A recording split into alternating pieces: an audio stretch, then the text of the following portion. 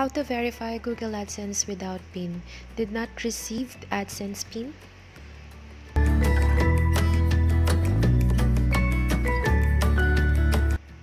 Easy steps, verify in just 1 minute.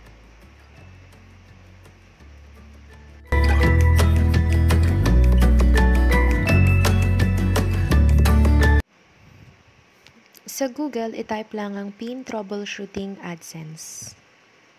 Then, press enter.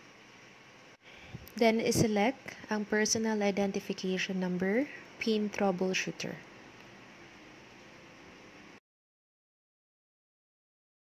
O, pwede rin naman i-open ang Google AdSense.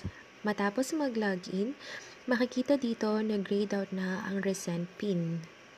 Ibig sabihin, nakatatlong attempts ka na para mag-request ng iyong PIN. At makikita sa taas na may message, your payments are currently on hold.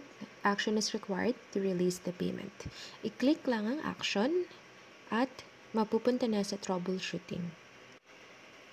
So, nandito na tayo sa page na personal identification number troubleshooter. So, magagawa lamang ang steps na to kapag meron kang greater than $10 threshold. I-click lamang ang yes. At lalabas ang susunod na message, have you received your PIN? I-click lamang ang no. Then lalabas ulit ang isang message, have you already requested 3 replacement PINs? I-select lamang ang yes. Kapag tama ang na-select mo, lalabas na ang page na to. Personal identification number PIN. I-fill up lamang ang bawat box. Una ay pangalan, sumunod ang email address, at ang AdSense publisher. Ang AdSense publisher ID ay makikita sa iyong Google AdSense. At kailangan mong i-attach ang iyong ID.